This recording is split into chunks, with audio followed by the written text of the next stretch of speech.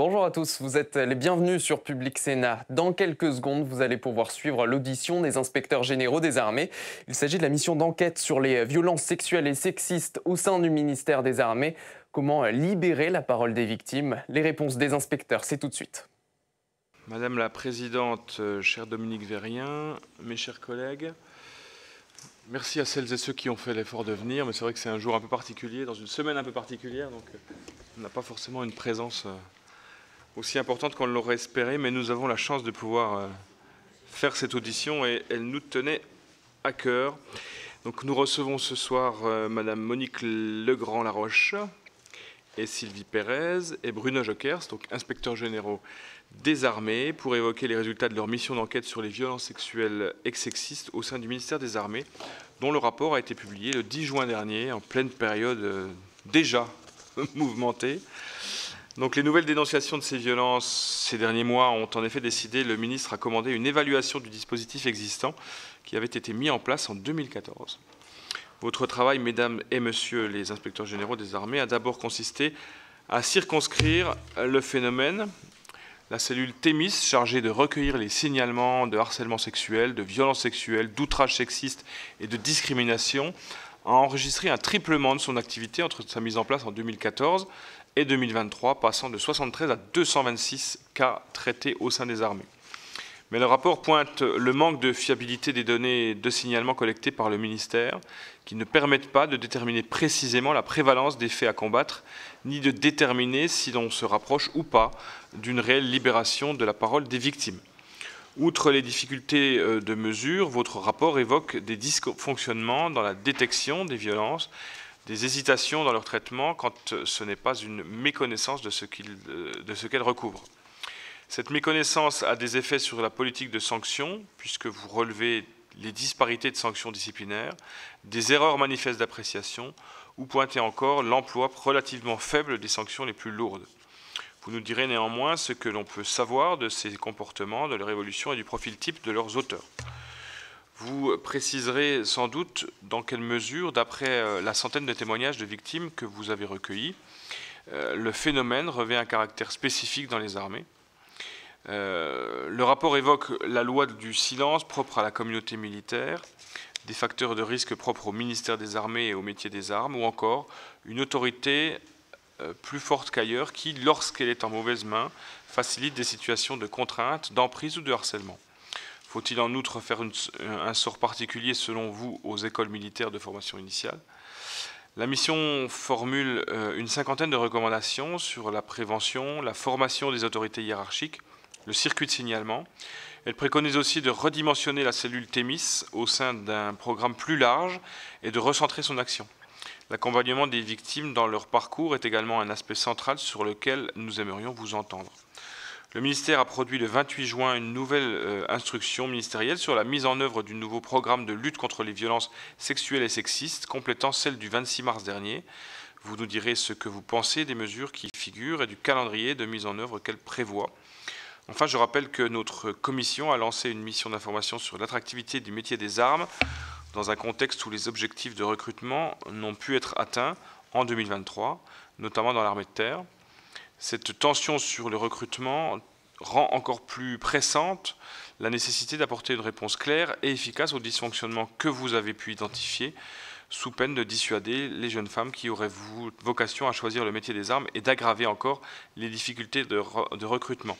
Je vais céder évidemment la parole à la présidente Dominique Legrand-Laroche, mais je pourrais peut-être rajouter, si vous me le permettez, mesdames et messieurs, monsieur l'inspecteur généraux, peut-être une information ou en tout cas une communication à l'Assemblée, puisque tout le monde ne connaît pas le rôle exact des inspecteurs généraux des armées et leur relation, j'allais dire, hiérarchique.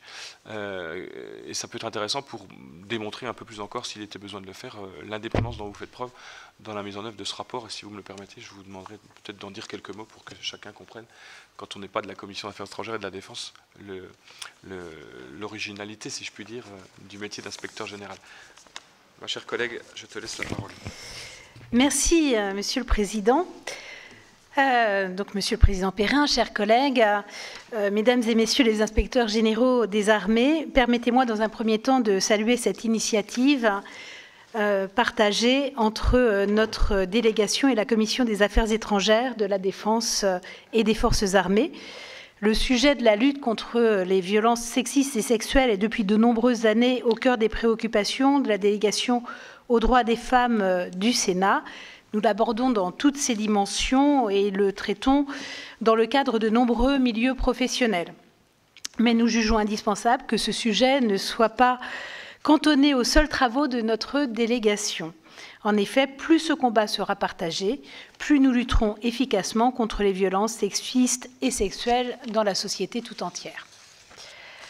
C'est dans cette perspective que la délégation aux droits des femmes de la Commission et la Commission des affaires étrangères et de la défense ont décidé de s'associer pour entendre le Collège des inspecteurs généraux des armées, auteur d'un rapport d'enquête sur les violences sexuelles et sexistes au sein du ministère des Armées, rendu public le 12 juin 2024, rapport d'ailleurs pour lequel vous avez eu la gentillesse de m'auditionner. Ce rapport avait été commandé par le ministre des Armées, Sébastien Lecornu, en avril dernier, après l'apparition dans la presse de plusieurs témoignages de victimes. Lors de la présentation de ce rapport, le ministre a réfuté le caractère systémique des violences sexistes et sexuelles au sein des armées, pointant l'existence de dérives individuelles. On pourrait dire que ce rapport ne lui a pas forcément plu et le Canard enchaîné a même titré un rapport non consenti. Faisant évidemment un jeu de mots comme d'habitude. Mais l'ampleur systémique de ces violences ne se mesure pas seulement au nombre de cas constatés, elle se caractérise aussi par l'incapacité du système dans son ensemble et en l'espèce de l'institution militaire à prendre ce sujet à bras-le-corps, à détecter ces violences et à en reconnaître la matérialité, voire la gravité. De ce point de vue, le rapport de l'inspection des armées qui nous est aujourd'hui présenté constitue sans nul doute une réelle avancée et, je l'espère, un tournant dans la prise en charge des violences sexuelles et sexistes au sein du ministère des Armées. Il formule 50 recommandations déclinées en 4 axes: accompagner les victimes, sanctionner les auteurs, garantir la transparence et prévenir les violences sexuelles et sexistes. Ces 50 recommandations sont tournées vers un objectif majeur: que plus aucune victime des violences ne soit inaudible, réduite au silence ou maltraitée par sa hiérarchie, comme cela a souvent et trop souvent été le cas. Et au-delà de la commission de ces violences, et au-delà bien sûr que la commission de ces violences disparaisse du ministère des Armées, voire qu'un peu de culture féministe s'y infuse peut-être aussi. Enfin, dans le contexte politique actuel, on peut s'interroger sur ce qu'il adviendra de ces 50 recommandations et sur la réalité des moyens qui seront mis en œuvre pour mieux prévenir les violences, sanctionner leurs auteurs et protéger les victimes. Et pour cela, nous sommes tous dans l'inconnu, bien évidemment. Je vous propose donc de laisser sans plus tarder la parole aux inspecteurs généraux des armées, auteurs de ce rapport d'enquête, pour une présentation de leurs conclusions et de leurs principales recommandations. Nous vous laissons organiser la parole et les prises de parole comme vous le souhaitez. Donc, je vais juste commencer très rapidement par présenter ce qu'est le Collège des inspecteurs généraux. Donc, la particularité, nous sommes 6 inspecteurs généraux, un issu de l'armée de terre, un issu de la marine, un issu de l'armée de l'air et de l'espace, moi qui suis issu de l'armement, un issu de la gendarmerie et une issue du service de santé des armées. Nous sommes, ce collège d'inspecteurs généraux est rattaché directement au ministre des Armées et est là pour répondre à toutes les demandes qu'il fait d'enquête ou d'investigation qui lui appartient de nous confier. Notre particularité, c'est que nous avons tous une grande expérience variée qui nous permet comme ça d'appréhender l'intégralité des sujets qui nous sont confiés et nous avons une indépendance totale puisque maintenant nous dépendons directement du ministre.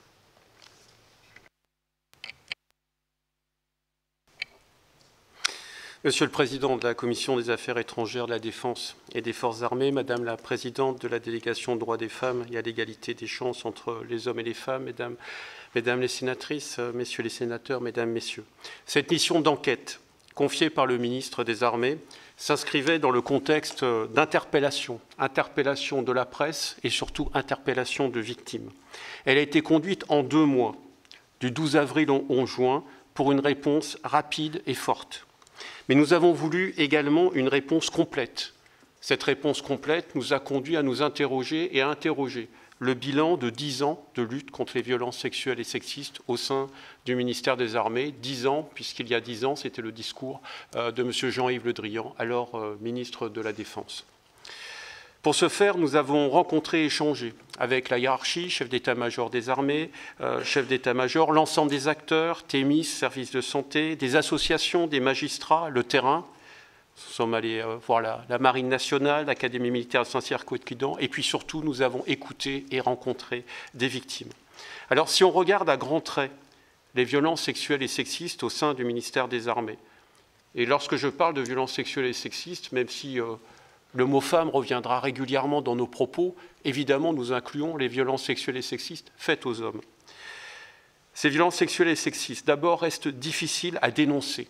Pour 66% des personnes ayant répondu à un sondage, 66% de ces personnes estiment que dénoncer des violences sexuelles et sexistes a un impact sur votre déroulement de carrière.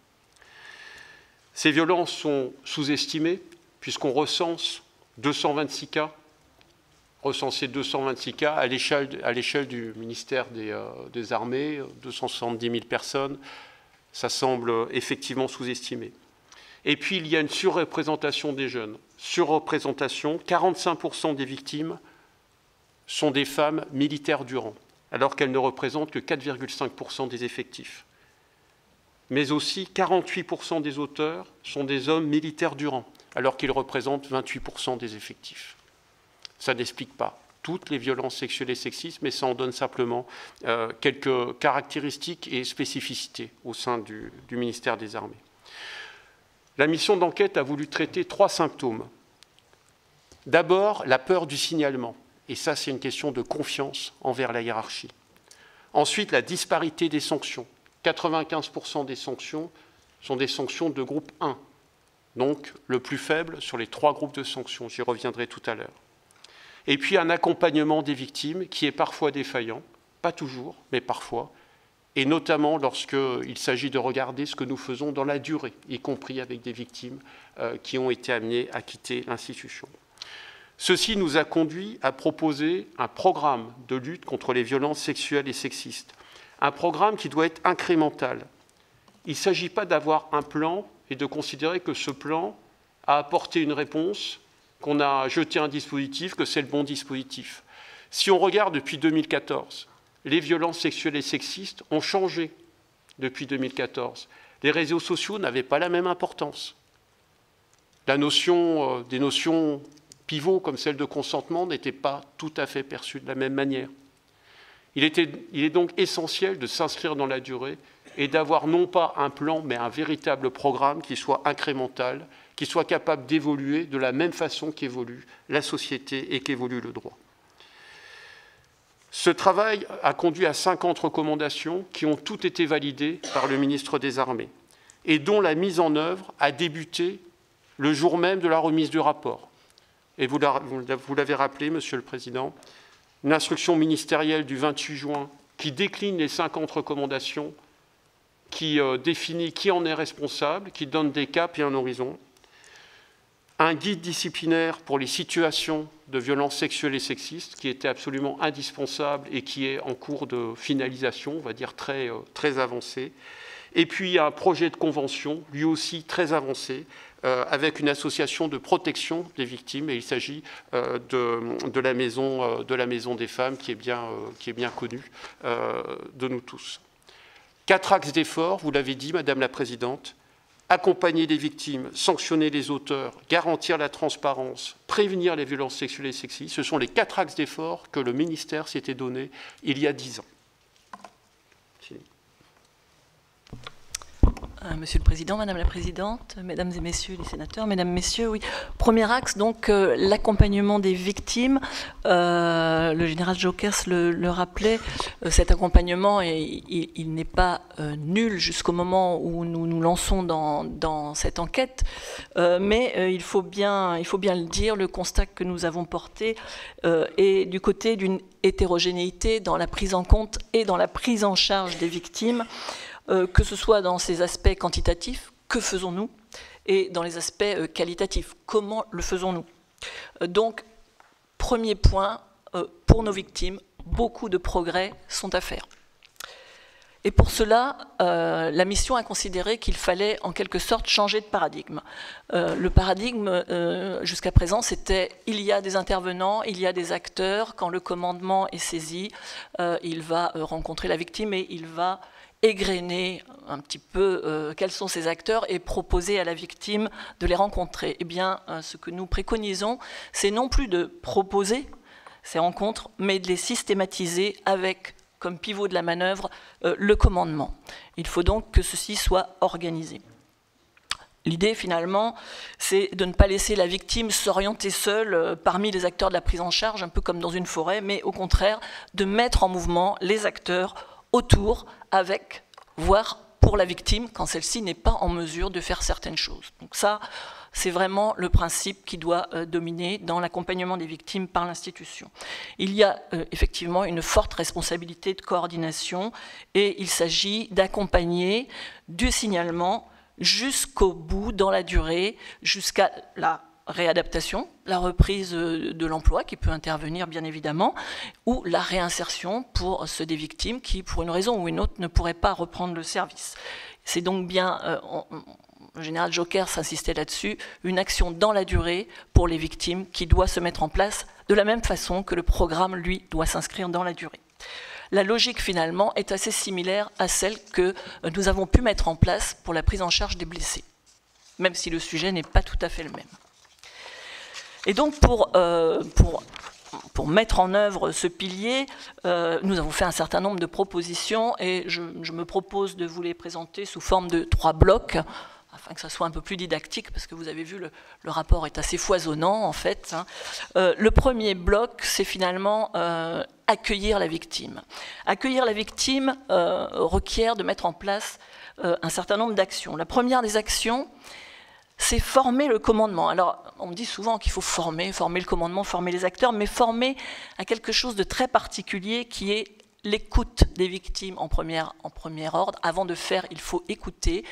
Et il ne s'agit pas juste de recevoir les gens, il y a quelque chose à apprendre dans cette écoute pour ne pas avoir de réflexes malheureux parfois qui compromettront éventuellement le cheminement de la victime dans l'institution. Donc ça, première chose, former à l'écoute, insister sur le temps qu'il faut accorder parfois aux victimes pour effectivement mettre les choses correctement en place. Il faut aussi, à ce commandement et à ces acteurs, s'assurer qu'ils aient une pleine connaissance, en tout cas solide, des cadres disciplinaires. Alors, on a parlé du guide concernant les sanctions, mais aussi juridique concernant les violences sexuelles et sexistes. On y reviendra quand on évoquera les sanctions, mais ça fait partie aussi des choses qui vont conditionner l'accompagnement. Troisième chose, nous avons pensé qu'il était pertinent de donner la possibilité à la victime, dans son cheminement, de pouvoir être accompagnée par un tiers de confiance, qu'il serait en mesure de choisir lui-même parmi soit ses compagnons, soit un gradé auprès duquel il est très en confiance, mais qui sera en capacité de l'aider, de le conseiller, et parfois, quand c'est un peu plus difficile, d'aller aussi vers les autres intervenants. Donc ça, point aussi très important. Et enfin, je rajoute dans ce bloc-là, effectivement, encourager le recours aux associations. Alors, associations qui sont soit celles qui promeuvent la mixité, et on en a en interne, il y en a aussi en externe, et celles qui, effectivement, sont spécialisées contre la lutte aux violences faites aux femmes. On parlait tout à l'heure de la maison des femmes, il y en a d'autres, mais il y a une forme de synergie à trouver entre le commandement, l'institution et ces associations qui peuvent venir en complémentarité. Pourquoi ? Parce qu'il y a des victimes qui ne souhaitent pas forcément traiter de toute ou partie de leur affaire avec des intervenants de l'institution, et il y a parfois besoin de ce tiers qui est à l'extérieur, un peu en dehors, mais avec lequel nous devons être en alliance. Voilà pour ce premier bloc qui est accueillir. Deuxième bloc, prendre en charge. Alors prendre en charge, c'est effectivement toutes ces actions qui vont soutenir la victime. Et il y a un mouvement qui en tout cas est très important, qui peut ne paraître qu'une démarche administrative, mais qui en fait conditionne beaucoup de choses dans le parcours, c'est l'inscription des faits, une fois qu'ils sont rapportés, au registre des constatations de l'unité, ou bien, si la victime est une victime civile, aller du côté de la déclaration d'accident de travail. Pourquoi l'importance de cette chose-là? Parce que ces inscriptions, en fait, permettent de préserver les droits des victimes. Alors, auprès de la sécurité sociale, si d'éventuels troubles apparaissent après une agression, permettent aussi d'enclencher l'étude du lien au service. Et cette étude du lien au service est fondamentale parce qu'elle impacte les droits à indisponibilité. Je parle des congés maladie s'il y en a besoin, et ouvre aussi la voie à une possible réparation s'il y a lieu. Donc ça, c'est vraiment un cadre très important à poser. C'est un acte simple, mais qui permet d'enclencher beaucoup de choses derrière et de s'ouvrir des possibles. Je rajoute, et je mets aussi de ce côté de prise en charge, la formation des équipes des centres médicaux des armées, que ce soit les antennes médicales ou les antennes médicales de prévention qui accueillent les civils. Ça n'est pas inné, la prise en charge et l'accueil des victimes sexuelles et sexistes. Donc il y a aussi des besoins de formation de ce côté-là. Et puis il y a aussi une grande rigueur à avoir dans la traçabilité des actes réalisés au profit des victimes, toujours dans cette idée d'un suivi strict et de préservation des droits. Il y a vraiment des actes à faire en termes de dépistage, de suivi, orientation, parce que si le service de santé des armées n'est pas forcément l'effecteur, parce que la victime peut ne pas le souhaiter, il est quand même là pour conseiller, orienter et mettre en relation la victime avec d'autres structures de soins, éventuellement d'ailleurs relayées par les associations. Donc très important cet aspect-là aussi dans la prise en charge. Et enfin, troisième bloc, protéger. Alors protéger, première chose, mais je ne vais pas m'appesantir dessus parce que le général Jockers va vous en parler, c'est bien sûr la mise en œuvre des mesures conservatoires. Mais derrière cela, il y a aussi des choses qu'il faut poser. C'est d'abord ne plus seulement inciter, mais favoriser et faciliter le dépôt de plainte, éventuellement en accompagnant physiquement la victime dans sa démarche, et aussi en le doublant et en le renforçant par un article 40. Alors, on pourrait penser que c'est quelque part superflu de faire un article 40 si on arrive à conduire la victime à la plainte. Or, les victimes, et c'est aussi vrai dans d'autres types d'agressions, sont extrêmement sensibles à ces démarches qui sont faites par le commandement, qui pour elles signifient que le commandement, effectivement, est de leur côté. Donc, mesure très importante également. Autre mesure très importante pour la protection, c'est avoir une lecture bienveillante de la protection fonctionnelle et la faire demander en fait systématiquement, parce que derrière, cela garantira la prise en charge des frais de justice et annexes pour les victimes. Donc aussi très important. Et puis, pas dernière chose, avant-dernière chose, il y a quelque chose d'assez simple aussi à faire, mais nous demandons à ce que les victimes ne soient pas sanctionnées pour des faits sans commune mesure avec l'agression signalée. On a vu que les faits de violences sexuelles et sexistes arrivent fréquemment dans des contextes, on en reparlera dans le temps de la prévention, mais dans des contextes de consommation de toxiques, qu'elles soient légaux ou illégaux. Il peut arriver que des victimes soient sanctionnées en avance de phase, dirais-je, pour consommation de toxiques, alors que c'est un fait aggravant pour l'agresseur, ou pour d'autres motifs tels que non-respect des règles de mixité, parce que dans les faits, la victime s'est trouvée à un endroit où elle n'aurait pas dû se trouver du fait du règlement intérieur. Je crois qu'il faut là être, on va dire, raisonnable et mettre en balance effectivement les faits qui sont dénoncés et ces choses-là, d'autant plus que parfois ces sanctions arrivent avant même que l'agresseur ne soit pris en compte. Donc ça, nous demandons qu'il y ait du bon sens de ce côté-là. Et puis enfin, un dernier point, dans les mesures de protection, dans cet accompagnement des victimes, il y a aussi quelque chose à reboucler en traitant le collectif, en informant à bon niveau, parce que ce n'est pas en cachant les choses qu'on améliorera aussi cette capacité à dénoncer dans notre institution, en débriefant éventuellement, et en examinant aussi les responsabilités de la chaîne hiérarchique dans ces débriefings. Donc voilà, dressé à très grands traits, mesdames et messieurs, les mesures que nous souhaitons voir mettre en place pour améliorer l'accompagnement des victimes par l'institution. Le deuxième axe concerne la sanction des auteurs. Le traitement disciplinaire, notre traitement disciplinaire, n'a pas été suffisamment homogène, cohérent, explicite. Pour autant, ces disparités s'expliquent. Elles s'expliquent de deux manières. J'ai repris un bulletin d'information statistique du ministère de la Justice, mars 2018, portant sur 33 000 mises en cause dans des affaires de viol, agression sexuelle, harcèlement sexuel. Ces statistiques du ministère de la Justice nous disent que plus de 7 mises en cause sur 10 ont vu leur affaire classée sans suite. Moins de 3 sur 10 ont fait l'objet de poursuites. Ça, c'est le traitement par le ministère de la Justice. Pour infraction insuffisamment caractérisée ou absence d'infraction. Quand on rapporte au traitement disciplinaire, et vous avez quelques éléments dans l'annexe 7 de notre rapport, et vous prenez le périmètre armées, secrétariat général d'administration, délégation générale à l'armement.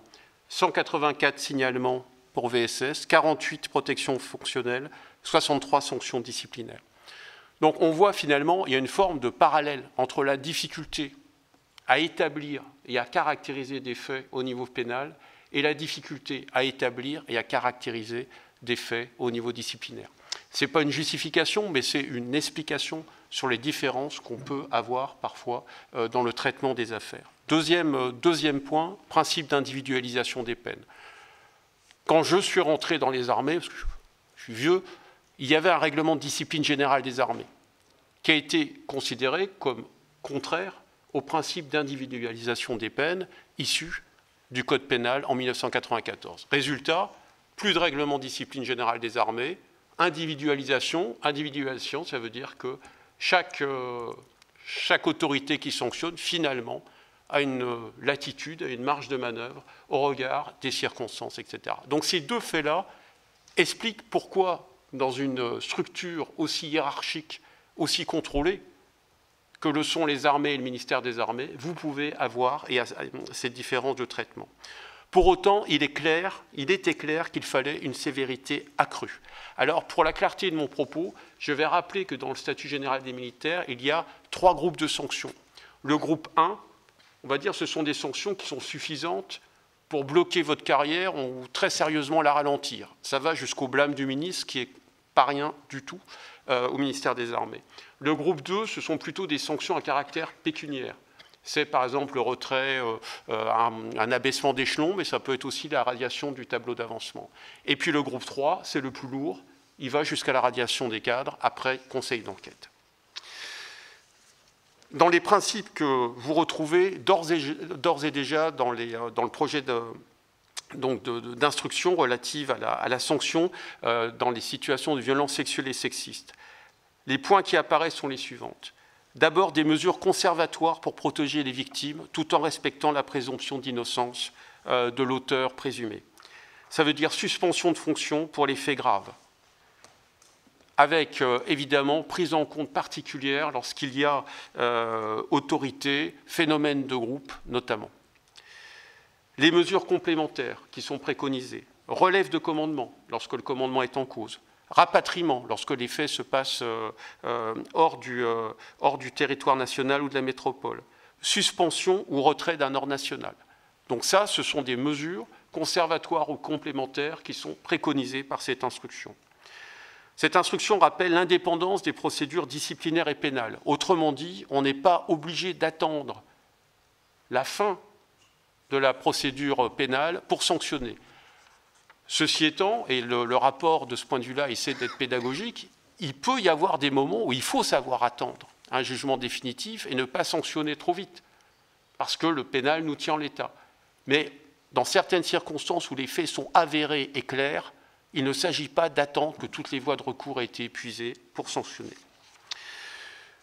Ce projet d'instruction rappelle qu'il faut sanctionner les témoins passifs de violences sexuelles et sexistes. Et bien évidemment, la hiérarchie, lorsqu'elle a été témoin passive, c'est encore moins pardonnable que pour tout autre. Elle donne, alors sans revenir sur le principe d'individualisation des peines, sinon le juge administratif nous en voudrait, il y a des points de repère.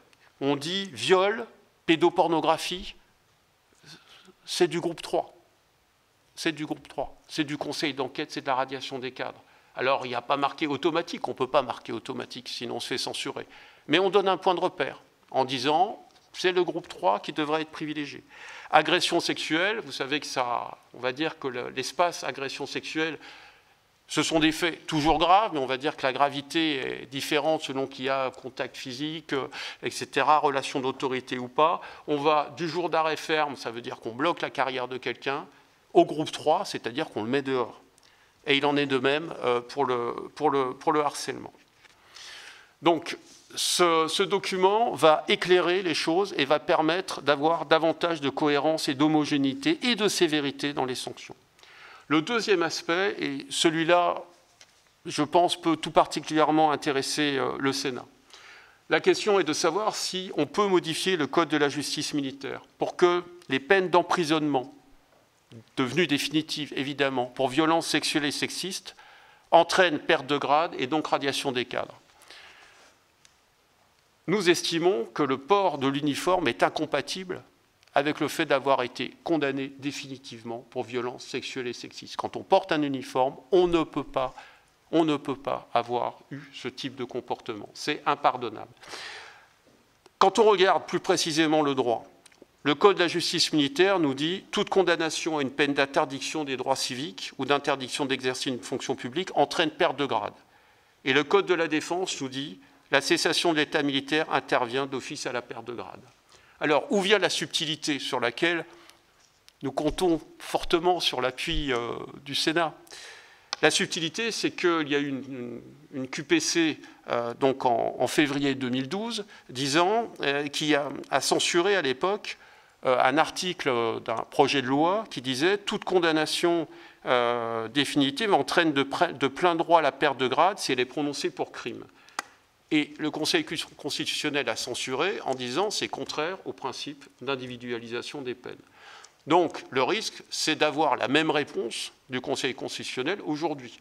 Alors, les avis et la jurisprudence ont le droit de changer avec l'évolution des sociétés et avec l'évolution aussi de la gravité qu'on accorde à certains crimes. On peut aussi tourner cette proposition d'une façon différente en disant « Toute condamnation prononcée pour viol, agression sexuelle entraîne la perte de grade, sauf volonté contraire du juge ». On pose un principe en disant « Sauf si le juge dit le contraire », par principe, ça entraîne cessation de l'activité. C'est une proposition que contient ce rapport et sur laquelle forcément il y aura besoin du Sénat.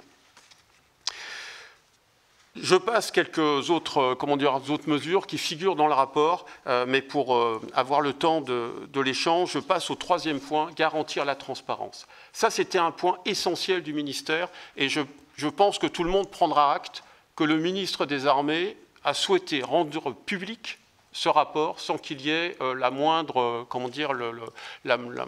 cachotterie dans le travail qui a été fait. Cette transparence, c'est quoi ? C'est d'abord d'avoir un véritable programme de lutte contre les violences sexuelles et sexistes avec un comité directeur dirigé par une personnalité qualifiée extérieure au ministère des Armées. Il est sain qu'il y a un regard extérieur sur la manière dont ce programme est conduit au ministère des Armées. C'est, nous l'avons dit, le fait de conventionner avec une association de protection des victimes. C'est conventionner avec le ministère de la Justice, notamment pour fluidifier tout le travail qui peut être fait, notamment entre Thémis et la section AC3 du parquet militaire de Paris. C'est le travail qui a été fait sur l'avis de l'autorité militaire. Vous savez qu'il y a un avis qui est demandé à l'autorité militaire lorsque un militaire commet une infraction. Simplement, nous précisons que les violences sexuelles et sexistes n'ont pas de caractère spécifique militaire et donc il n'y a pas d'obligation il n'est pas souhaitable que l'autorité militaire aille au-delà dans l'avis en se prononçant en ayant un avis sur l'opportunité des poursuites. C'est l'affaire du procureur.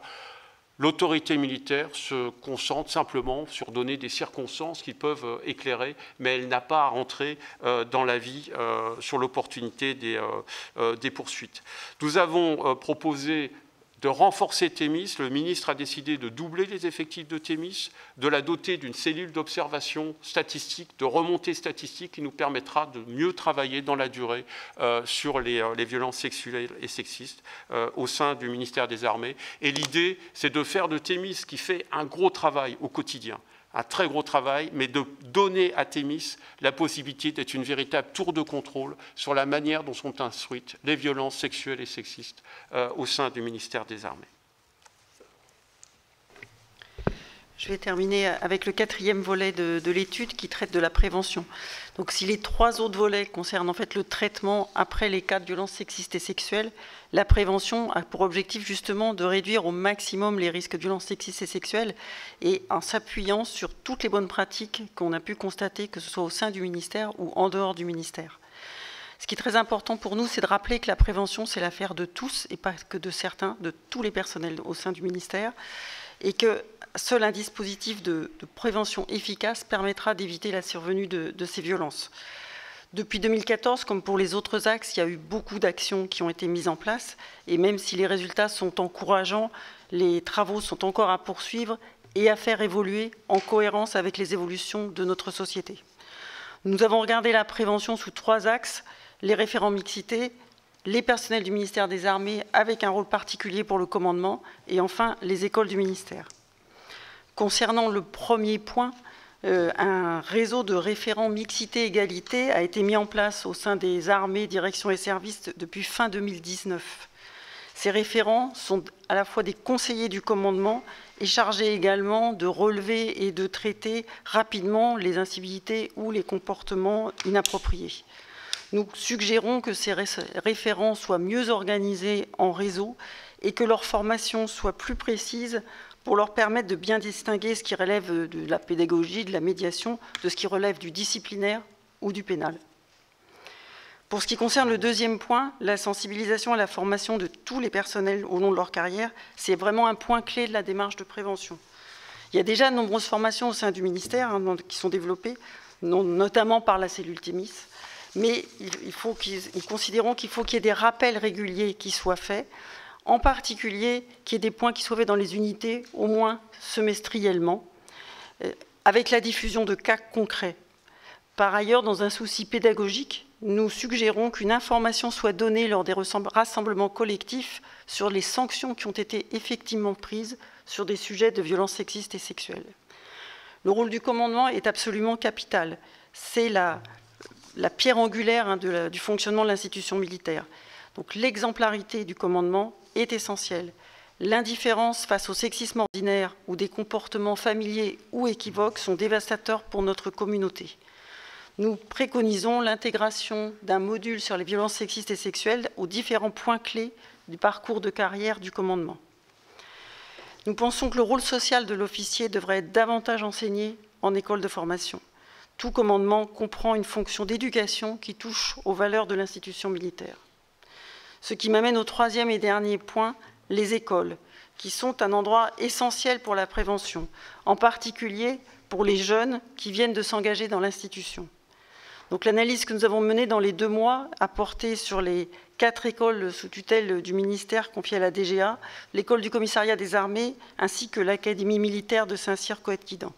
Il faut noter que dans ce panel, la diversité de population d'élèves que nous avons, en termes d'âge et donc de maturité, en termes de niveau d'études, en termes de modalités de logement sur le campus ou pas sur le campus. Néanmoins, tous les établissements ont mis en place un plan de lutte contre les violences sexistes et sexuelles et des actions concrètes d'ampleur variable selon ces établissements. Il ressort de notre mission que ces dispositifs doivent être améliorés selon les axes principaux suivants.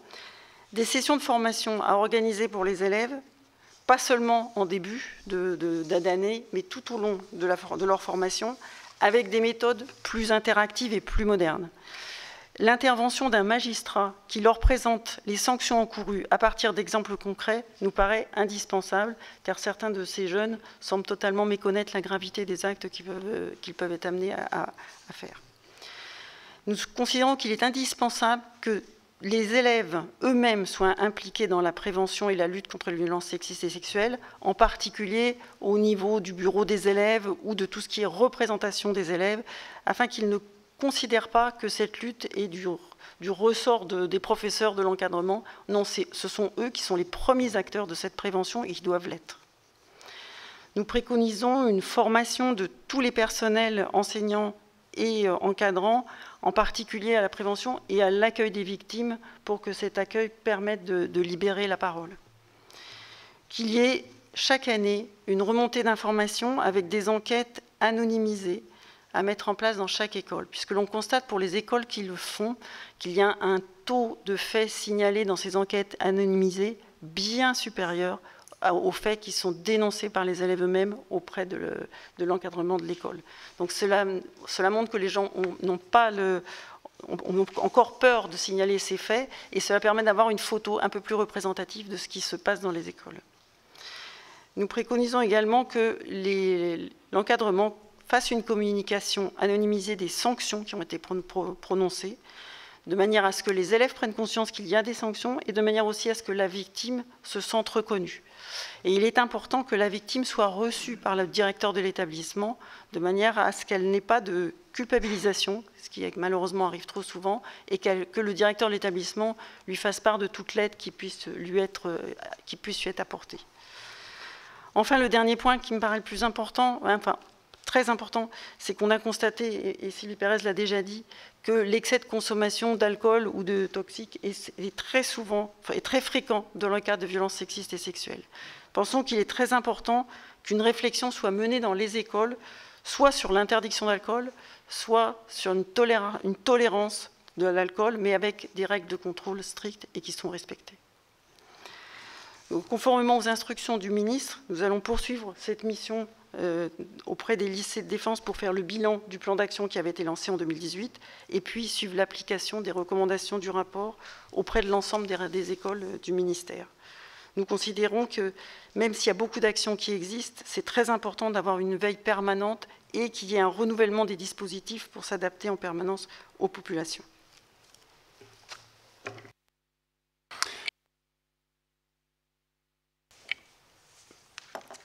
Pour revenir, Monsieur le Président, sur vos propos introductifs, simplement 2 points.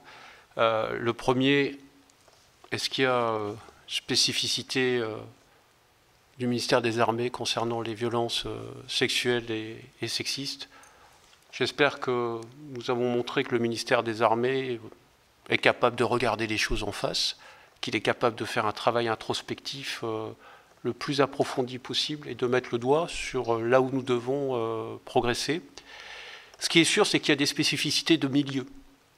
Quand vous embarquez sur un bâtiment de la Marine nationale, vous vous coupez de vos racines ou de votre environnement familial, vous êtes dans un milieu, vous êtes dans une équipe, vous êtes face à la pression. C'est un milieu particulier. Quand vous êtes en opération extérieure, il y a de la promiscuité, il y a de la tension, il y a de la fatigue. Et puis on a une population qui est très jeune. Alors attention, je ne mets pas tout sur sur cet aspect jeunesse, mais ça fait partie de l'équation. Donc il y a cette spécificité. Ça c'est le premier point. Le second point, vous avez justement ramené les choses à l'enjeu de recrutement et donc à l'enjeu opérationnel. Les femmes aujourd'hui sont absolument indispensables aux armées.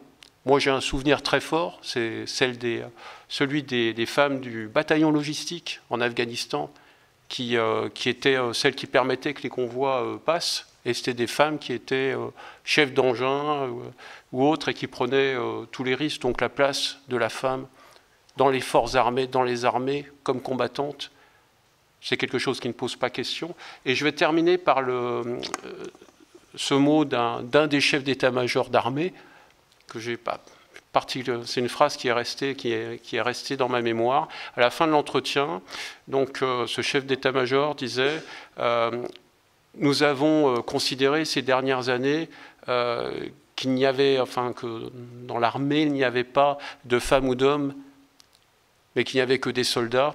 Peut-être devrions-nous dire que les armées, ce sont des femmes et des hommes, et que ce sont tous des soldats. Nous en avons terminé.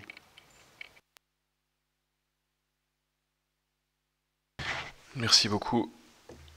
J'ai une demande de parole de Pascal Alizard. Oui, Monsieur le Président. tout d'abord remercier les inspecteurs, inspectrices généraux pour ce rapport et la présentation de ce travail qui, d'une certaine façon, fait froid dans le dos et était certainement tout à fait nécessaire. Et en fait, j'ai deux questions. La première vous concerne, c'est est-ce que vous avez fait une mesure à la fois de la situation, mais aussi des procédures, des normes que vous mettez en place par rapport aux grandes armées étrangères avec lesquelles on opère en interallié très régulièrement? Ça, c'est ma première question.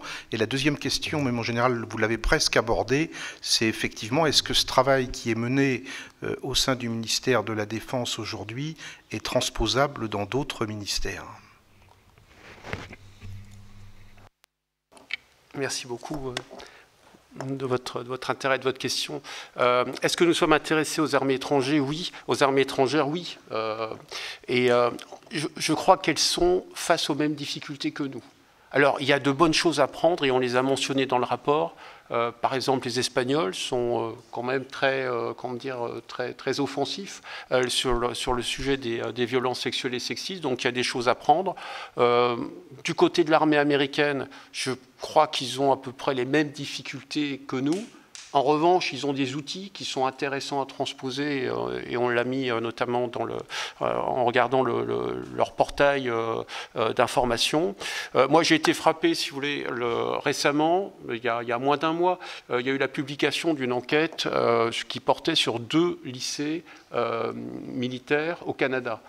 Canada, c'est quand même une société qu'on donne souvent comme exemple, qui est rigoureuse dans la manière dont on se comporte entre hommes et femmes.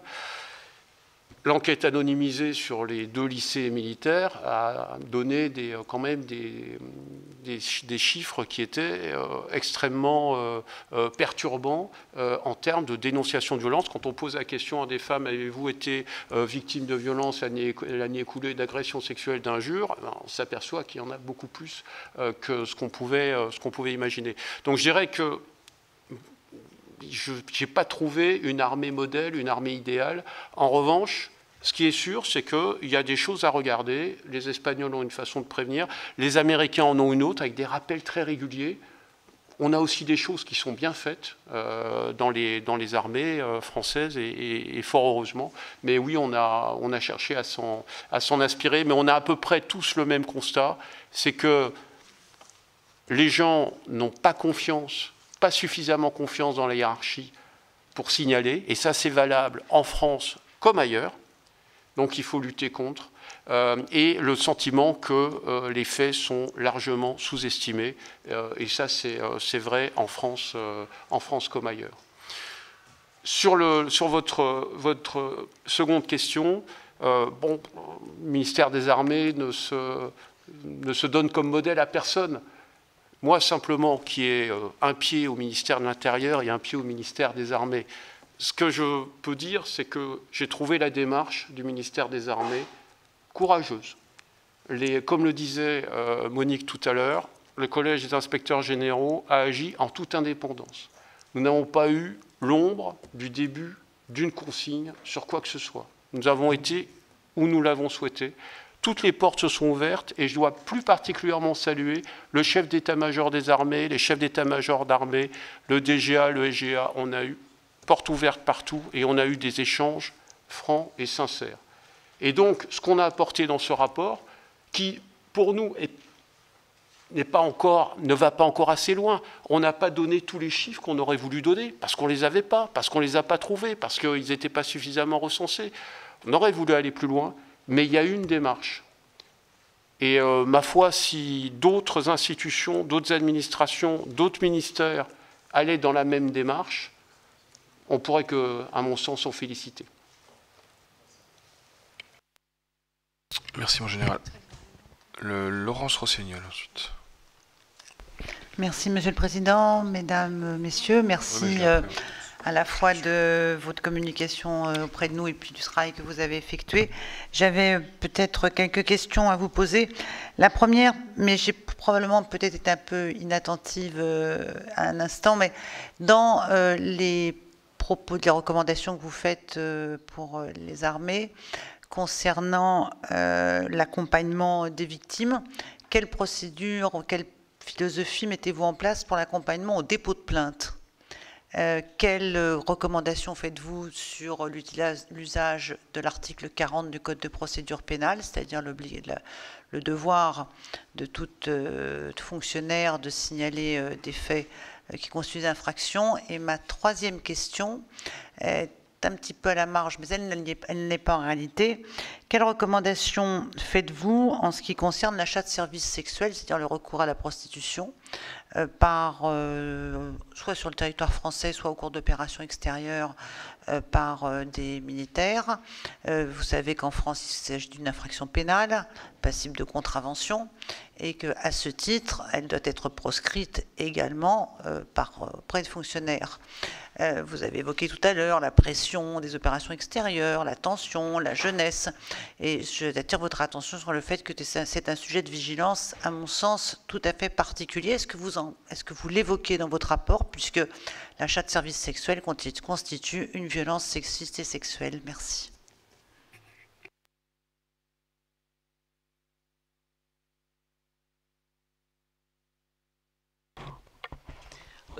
Madame la sénatrice, je vais revenir sur la philosophie du dépôt de plainte, puisqu'effectivement, j'avais signalé que parmi les mesures favorisant, ou en tout cas venant renforcer l'accompagnement des victimes, il fallait effectivement être extrêmement vigilant à ça, c'est-à-dire non plus inciter, mais faciliter, voire favoriser. Accompagner, ça veut dire effectivement éventuellement accompagner physiquement, c'est-à-dire quelqu'un de l'unité. Alors, pas forcément le commandant, mais quelqu'un qui est mandaté par lui accompagne la victime au commissariat de police ou à la gendarmerie afin de l'aider à porter plainte.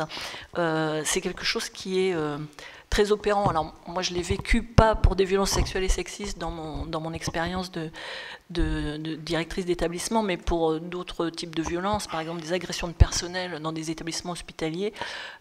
C'est vraiment quelque chose qui favorise le dépôt de plainte. Alors pourquoi le favoriser? Parce que ça facilite effectivement après la tâche pour ce qu'il en est de la prise en charge en fait de l'auteur.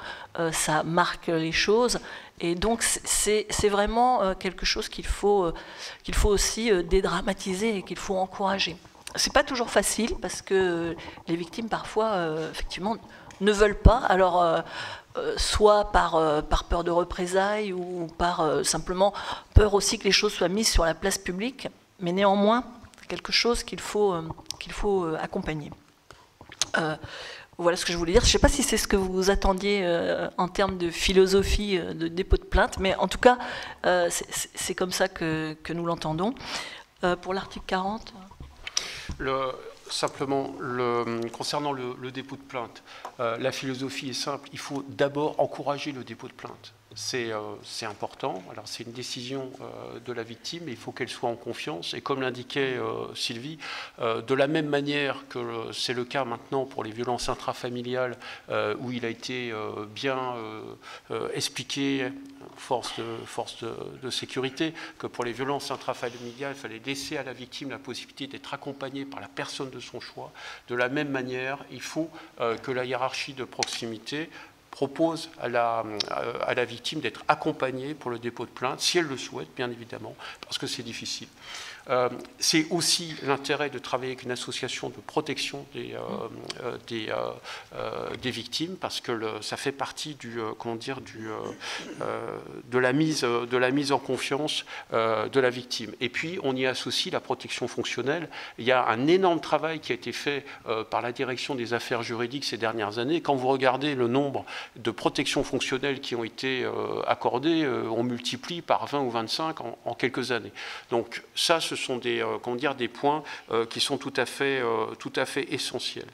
Première chose. Deuxième chose, article 40, la directive du ministre est très claire. À partir du moment où les faits sont graves et présentent un degré de vraisemblance, il faut les dénoncer. Et donc c'est article 40, y compris quand la victime a déjà déposé plainte.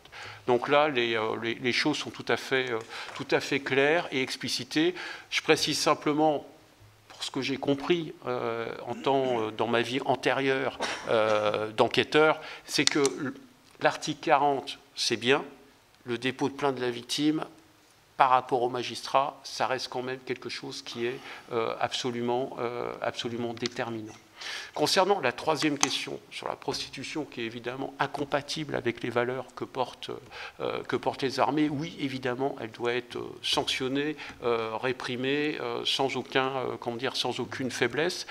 Dans le guide qui est à paraître, qui est en cours de finalisation, ça va même plus loin, parce qu'il est mentionné que la hiérarchie doit aussi sanctionner les faits commis en dehors du service. C'est une grosse évolution. C'est une évolution. Ce n'était pas partout le cas jusqu'à présent. Et là, ça veut dire, nous considérons que le port de l'uniforme est incompatible avec des violences sexuelles et sexistes, quel que soit le cas dans lequel elles sont commises. Ça va de soi, mais c'est encore mieux quand on l'écrit, et c'est encore mieux quand on le fait appliquer. Très bien, moi je vous propose que l'on prenne 3 questions. Donc Grégory Blanc, qui travaille beaucoup sur le sujet, qui sera suivi ensuite de Marie Mercier et de Jean-Michel Arnaud. Donc, Monsieur Blanc. Oui, merci le président Perrin et la présidente Verrien de m'accepter aujourd'hui parmi vous. Je travaille effectivement sur ce dossier avec la députée Laetitia Saint-Paul. On a eu l'occasion de se rencontrer et je crois effectivement que c'est une mission importante au regard des enjeux de féminisation des armées et de l'enjeu opérationnel, comme le soulignait le président Perrin et vous-même tout à l'heure. On a un enjeu notamment au sein de l'armée de terre de féminisation et je crois, moi j'aimerais vous entendre aussi sur la façon d'aborder ce chantier par armée, parce qu'on sait que les choses sont différentes. Vous l'avez souligné notamment au regard des spécificités de la marine, par exemple, qui ne peut pas être abordée de la même façon que l'armée de l'air ou d'autres. Je voulais dire que sur ce rapport, vous remercier parce qu'on a un rapport complet qui permet d'avancer, notamment sur le fait de permettre aux victimes d'être reconnues comme blessées en service, ce qui est fondamental pour leur permettre de conserver effectivement de quoi faire face à leurs besoins et de poursuivre, parce qu'aujourd'hui le premier problème c'est que les victimes partent et les agresseurs restaient, quoi. Et il faut mettre fin à cette réalité et avec cette mesure on a cette opportunité d'avancer sur l'externalisation dans le recueil de la parole, la protection fonctionnelle, mais aussi les sanctions des auteurs, je vais y revenir, et enfin sur la nécessité de mettre en place des outils d'évaluation statistique puisque ça manque, et pour pouvoir continuer de contrôler l'action du ministère, il faut aussi qu'on puisse avoir ces outils. Il y a 50 mesures. Il y a une instruction ministérielle qui est sortie, il y a une proposition numéro 26 sur laquelle vous êtes longuement intervenu, qui nécessite effectivement une intervention du législateur. J'ai moi-même déposé une proposition de loi pour effectivement tendre à la systématisation de la radiation des cadres pour les auteurs condamnés à de la prison. Je crois effectivement que il y a nécessité sans doute d'affiner à la suite des propos que vous avez tenus, mais je crois que le Sénat s'honorerait à prendre l'initiative sur ce sujet. Moi j'ai une question, et je termine là-dessus. Un point fort de votre rapport, c'est notamment le fait que l'armée doit, et le ministère, a un devoir d'accompagnement de la victime, notamment lorsqu'elle n'est plus dans les effectifs, en matière de reclassement, de reconversion.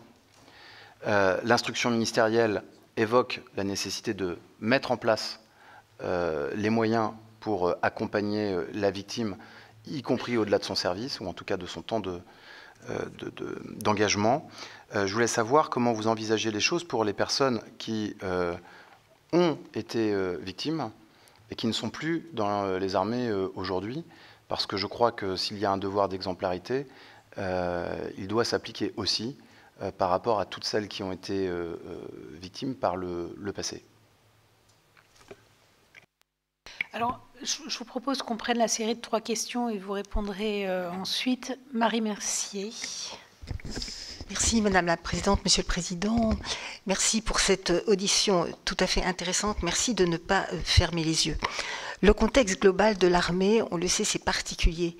L'armée a ses codes, a ses habitudes, a ses coutumes qui sont solidement ancrées. J'ai été très marquée par votre idée de sous-estimation du nombre de victimes. Ça, probablement oui. J'avais été sollicitée par une jeune fille qui avait réussi le concours d'entrée, enfin, à Saint-Cyr, et qui a quitté Saint-Cyr. Au bout de quelques mois, elle était d'une famille de militaires, son rêve était de servir, et pourquoi elle est partie? Uniquement à cause de l'état d'esprit qui régnait là-bas, à cause de cette violence sous-jacente vis-à-vis des femmes. En cours de droit, le professeur disait « les lois, c'est comme les femmes, ça se viole ». C'est le genre de phrase qui peut faire beaucoup de mal, qui peut blesser. C'est quelque chose qui est absolument, évidemment, intolérable, comme on en voit dans d'autres corps de métier. On sait très bien que dans la cuisine, etc., il y a aussi des phrases aussi assassines.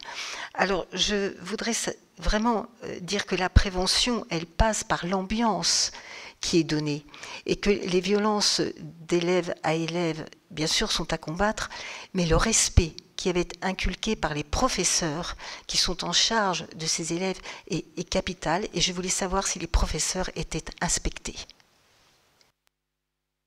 Jean-Michel Arnaud. Oui, merci Madame la Présidente. J'ai une question simple. Vous avez insisté, et ma collègue à l'instant vient de le faire également, sur la problématique de la prévention, qui est essentielle, et c'est une des missions importantes de Thémis. Vous avez, je crois, dit, sans paraphraser, que la hiérarchie sera jugée sur la capacité à faire remonter plutôt qu'à mettre le couvercle sur des faits dont elle aurait connaissance. J'ai une question simple. Vous êtes structuré avec 5-6 effectifs pour gérer et accompagner ou faire en sorte qu'émergent des situations criminelles ou délictuelles à l'intérieur de 270 000 militaires. Quelles sont les propositions et les demandes concrètes que vous formulez à la représentation nationale en matière budgétaire pour, selon vous, faire un travail qui soit, en termes de moyens à votre disposition, à la hauteur de l'enjeu dont vous nous avez longuement et efficacement parlé aujourd'hui?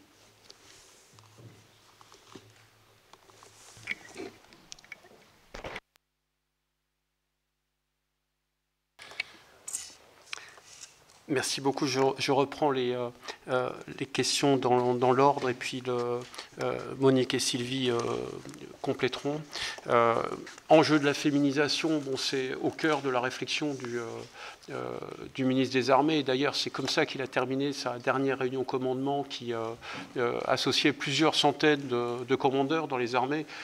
Il a bien replacé cette mission d'enquête, il l'a replacée par rapport au contrat opérationnel des armées, en disant c'est en réussissant la féminisation qu'on remplira notre contrat opérationnel. C'est un enjeu de recrutement très fort, et vous l'avez dit, monsieur le sénateur, singulièrement pour l'armée de terre. Donc nous pensons que le fait justement de lutter contre les violences sexuelles et sexistes, d'être irréprochable dans le comportement, ça fait partie aussi de l'attractivité d'un corps de métier. Encore une fois, je pense que pour la très grande majorité des personnels du ministère des Armées, la question ne se pose pas, parce qu'on a vu les femmes faire tout ce que font les hommes sur un théâtre d'opération. Et ce n'est pas Monique qui dira le contraire, elle le dira encore mieux que moi, et Sylvie également. Donc voilà, je pense que c'est aussi un ministère, je ne voudrais pas que vous quittiez cette salle en ayant le sentiment que le ministère des Armées, quelque part, est à la remorque de la féminisation, parce que ce serait très injuste. S'il y a un ministère où il y a des femmes qui se mettent à l'épreuve, qui sont mises à l'épreuve, et qui ont valeur d'exemple, pour l'ensemble de la nation, c'est bien au sein du ministère des Armées. Donc oui, c'est un enjeu d'attractivité, ça va être également un enjeu d'attractivité dans toutes les filières rares, techniques, d'expertise. Donc sans les femmes, l'outil de défense sera insuffisant et donc cette mission, elle est au cœur de cela. Alors évidemment, ça appelle aussi des questions de déroulement de parcours de carrière qui sont encore un autre aspect de la question. Sur l'accompagnement de la victime, au-delà du fait qu'elle ait quitté les armées, je crois que le ministre des Armées a donné lui-même le ton et l'exemple en recevant une victime qui avait quitté depuis un certain temps le ministère des Armées et en se préoccupant de sa reconversion. Donc pour moi, enfin pour nous, une personne qui a été victime d'une agression sexuelle au sein du ministère des Armées, qui a quitté le ministère des Armées, on doit être capable de l'aider au-delà du ministère des Armées et de l'aider notamment dans sa reconversion si elle en a, si elle en a besoin. C'est absolument essentiel et c'est juste une question de respect humain. Concernant l'académie militaire de Saint-Cyr-Couëtquidan, concernant les lycées militaires, c'est un sujet que nous n'avons pas esquivé puisque nous sommes allés tous les trois à l'académie de Saint-Cyr-Couëtquidan et l'une des recommandations du rapport est de dire qu'il faudrait aussi qu'on fasse un bilan du plan d'excellence qui avait été lancé pour les lycées militaires, les lycées de défense en 2018. Donc ça figure dans les recommandations et c'est un travail qui sera fait. Simplement, ce que je voudrais dire, notamment sur l'académie de Saint-Cyr-Couëtquidan, vous savez, il y a quelque chose qui est fondamental, c'est la formation des formateurs. La formation des formateurs. J'ai eu le grand honneur, il y a très longtemps, de servir comme instructeur à Saint-Cyr. Je peux vous dire, j'ai touché du doigt ce que c'est, et j'en ai un autre formateur qui n'est pas loin de moi. Je sais ce que c'est, si vous voulez, la responsabilité qu'on a par rapport à de jeunes femmes et de jeunes gens. Et l'exemple que vous citez, moi, il me tord le cœur. Enfin, que quelqu'un qui a l'envie de servir son pays, la volonté soit, au bout de quelques mois, dégoûté, c'est pas acceptable. Même si, dans une école comme Saint-Cyr, il est absolument essentiel que tout le monde soit mis à l'épreuve. Mais tout le monde doit être mis à l'épreuve de la même manière, et pas spécifiquement pour ce qu'il ou elle est. La mise à l'épreuve fait partie du métier à Saint-Cyr, mais elle doit se faire à la régulière et de la même manière pour tout le monde. Et c'est pour ça que moi je souscris à 200% à ce que disait Monique tout à l'heure en disant il faut qu'on amène les bureaux d'élèves avec nous dans ce travail parce que c'est aussi un travail qui doit se faire à l'intérieur. Le dernier point concernant Thémis, je voudrais là aussi bien être clair, Thémis ne résume pas la lutte contre les violences sexuelles et sexistes au sein des armées. En fait, Thémis, c'est le dernier recours. Dans un monde idéal, on n'aurait pas besoin de Thémis parce que les signalements arriveraient directement à la hiérarchie qui les traiterait intégralement. Donc, en fait, quand une personne appelle Thémis, c'est qu'elle n'a pas confiance dans sa hiérarchie, ou qu'elle n'a pas eu de réponse de sa hiérarchie. Et donc, ce que le rapport a voulu montrer, et ce qu'a également rappelé Monique, c'est que celle qui est en première ligne, c'est la hiérarchie. Et d'ailleurs, le chef d'état-major des armées revendique le fait d'être en première ligne et d'être le premier responsable de la manière dont sont prévenues et traitées les violences sexuelles et sexistes au sein des armées. Donc, la mesure qui est prise de doubler les effectifs de Thémis, elle permet d'avoir une plateforme d'écoute qui soit renforcée, d'avoir une cellule statistique qui fonctionne, de mettre en place un responsable formation ministérielle, parce que ça manque. Ça, c'est, je dirais, les choses qu'il faut faire très rapidement et qui sont lancées au sein du ministère. Le reste est affaire d'organisation, de procédure, de suivi et bien évidemment de contrôle. Je voudrais juste ajouter concernant justement la prévention, ce qui est important, c'est que tout le monde au sein du ministère soit un acteur de cette prévention. Dans les écoles, ce que j'ai déjà dit, que les élèves eux-mêmes se sentent des acteurs, et en particulier quand il y a des paroles qui sont prononcées telles que celles que vous avez relevées, la première chose, ce serait que les élèves eux-mêmes s'en émeuvent et le signalent. Et je pense que le jour où on arrivera à des réactions comme celle-là, on aura beaucoup progressé.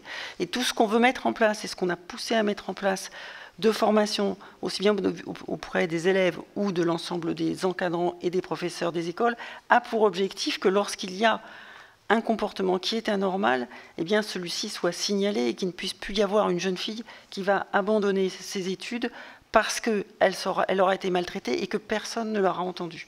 Et l'autre point qui nous préoccupe et pour laquelle justement on veut mettre en place ces actions, c'est pourquoi les jeunes filles qui sont victimes ne le disent pas. Pourquoi il y a cette sous-estimation que l'on a constatée aussi importante. Donc notre idée, c'est que l'ensemble des actions qu'on aura mis en place permettra de rétablir une certaine confiance et fera que les victimes auront le courage d'aller dénoncer ce qui s'est passé et ne craindront plus d'être mal jugées par leurs camarades, éventuellement, ce qui est souvent la crainte qu'elles peuvent avoir.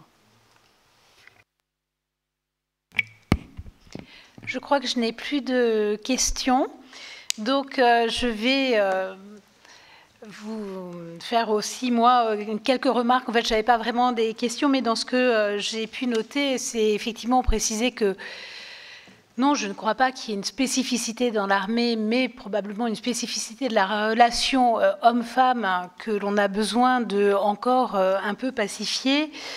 Et effectivement, dès l'école, puisque vous le disiez, en fait, vous avez des jeunes qui arrivent et qui ne sont pas forcément conscients que le comportement qu'ils adoptent n'est pas du tout celui qu'ils devraient. Et donc, le fait de les faire intervenir, je trouve que aussi dans ce sujet-là est plutôt bien. Mais évidemment, formation, et dans ces sujets, je sais que quand j'ai travaillé sur les violences intrafamiliales, en général, je disais, je connais mes 3 premières préconisations, c'est formation, formation et formation.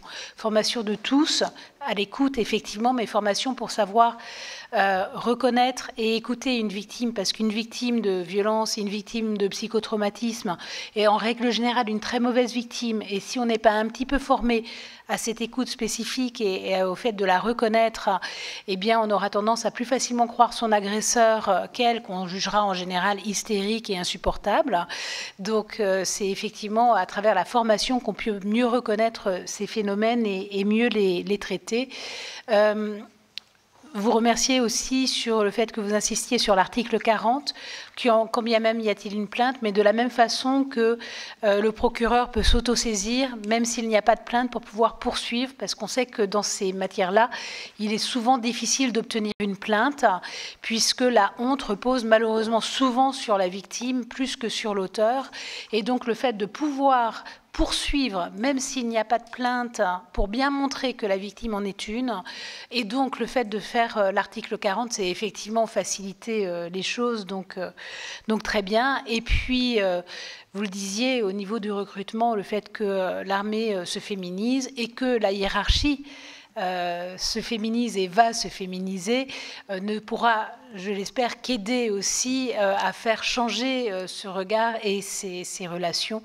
Et votre rapport est vraiment exemplaire en ce terme, mais j'avais bien senti effectivement une vraie volonté d'avancer de façon indépendante. Et donc je vous remercie vraiment de ce travail, de cette audition.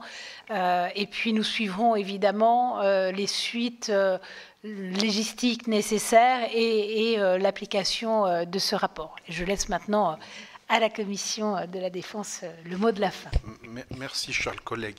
Un mot de la fin qui sera très très rapide, à nouveau pour vous remercier pour la qualité de votre travail et je crois la transparence aussi avec laquelle vous le présentez. C'est un sujet qui nous interpelle tous et je crois qu'effectivement aller aussi loin dans le travail, le présenter et le développer, le faire vivre ensuite est tout à fait remarquable. Je voudrais réagir sur ce que vous disiez tout à l'heure, mon général, sur l'apport des femmes aux forces armées et vous dire qu'en tout cas pour les membres de la commission des affaires étrangères et de la défense, on se déplace très régulièrement au sein des forces armées et on a vraiment l'occasion de mesurer effectivement cet apport absolument indispensable et je dirais sur quasiment tous les niveaux de la chaîne hiérarchique. Un exemple, j'ai fait, mais comme d'autres, une plongée dans un SNLE. J'étais avec l'amiral qui commandait les sous-marins à l'époque, et c'est pas si vieux, mais l'élément de réflexion, c'était comment faire justement pour accueillir, en dehors du médecin, mais c'était déjà un sujet, mais comment faire pour accueillir des femmes officiers mariniers dans un environnement qui, pour le coup, là, est vraiment extrêmement contingenté. La réflexion s'est faite, les travaux se sont faits, c'est extrêmement compliqué, mais ça se fait. Donc voilà, encore faut-il que lors de ces plongées, les choses se passent le plus correctement possible, et je crois que grâce à votre travail, ça va devenir possible. Voilà, merci vraiment à vous, et merci aux collègues membres de la délégation et de la commission d'avoir pris du temps pour assister à cette présentation ce soir. Je crois que c'était extrêmement important. Voilà pour ces auditions au Sénat, c'est la fin de cette émission. Merci de votre fidélité. Vous trouvez plus d'informations sur notre site internet publicsénat.fr. Très bonne journée sur nos chaînes parlementaires.